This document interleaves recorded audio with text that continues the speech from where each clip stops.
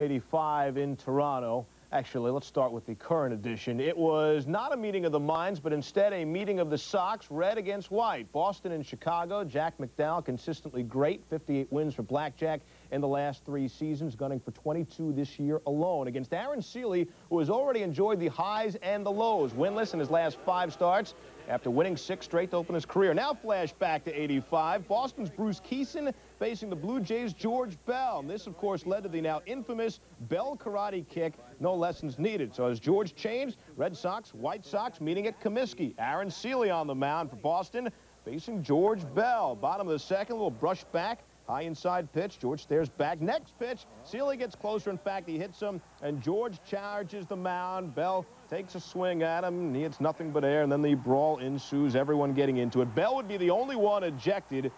If you watch on the replay, if you have to be a pitcher, it would be nice to have Mo Vaughn as your first baseman. There you see the miss, and there you see the hit by Mo Vaughn. Now to the good stuff, which is the baseball. Favorite telling Kurt